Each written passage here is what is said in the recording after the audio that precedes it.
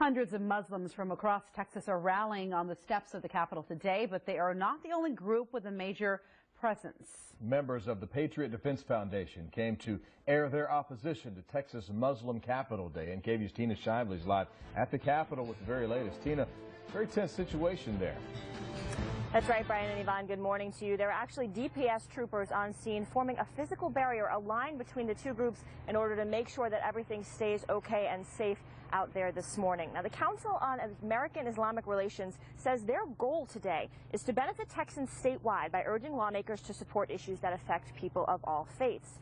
After this morning's rally, they will meet with lawmakers to discuss several pieces of legislation, including House Bill 670, a so-called anti-foreign law bill.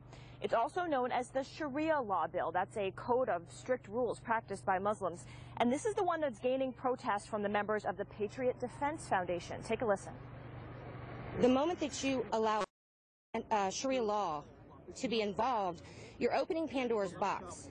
That's going to set a precedence. It saddens me, and it saddens me because I think that this is something that in this country, in the past, it has never ended well when people have protested against people of a certain religion.